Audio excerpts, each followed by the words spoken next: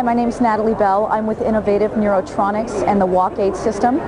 The WalkAide is a device that's worn around the calf. It's a functional electrical stimulation device for foot drop due to stroke, MS, traumatic brain injury, and incomplete spinal cord injury patients. It works by an electrode placement over the common peroneal nerve, and it stimulates dorsiflexion with every step.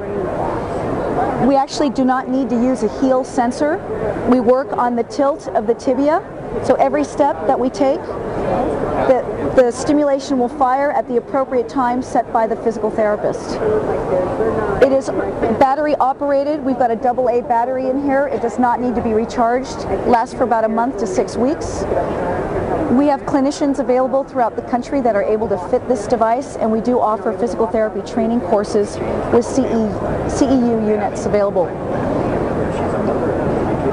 The cuff is all self-contained. You don't need to wear any other device, nothing in the belt area and nothing in the shoes, so you can actually be barefoot walking with this device. Thank you. Really changed my life.